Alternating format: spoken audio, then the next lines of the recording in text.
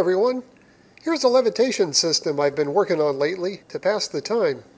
I've always wanted to build one of these, ever since I saw a very old but well-built levitation table that my friend Jeff Mullins has. The design of this table is similar to the concept behind maglev trains. Maglevs use two sets of magnets. The support magnet coils on the bottom of the tracks lift the train, and the guidance coils on the side provide lateral stability.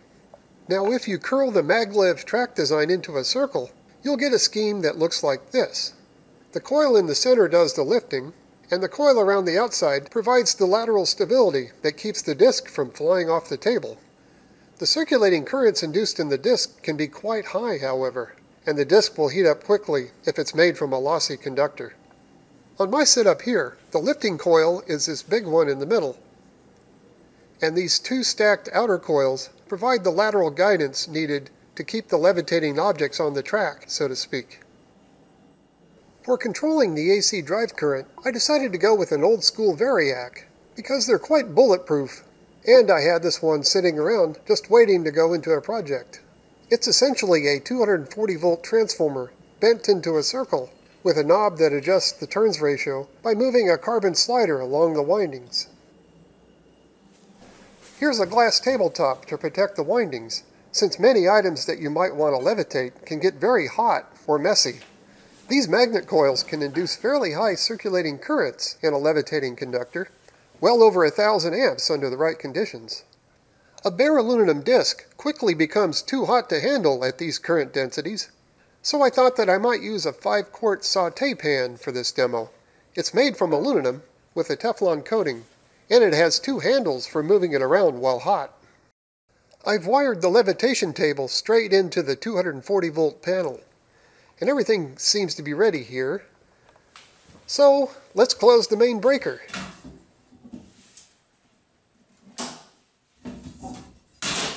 Oh, and make sure there's no stray tools lying around first.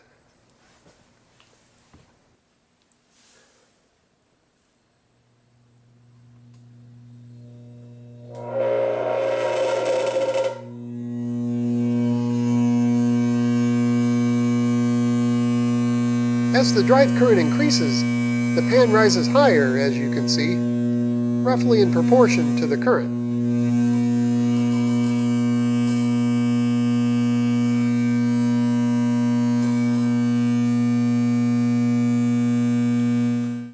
And if I place the pan off-center, you can see that the guidance fields will realign the pan before it lifts up.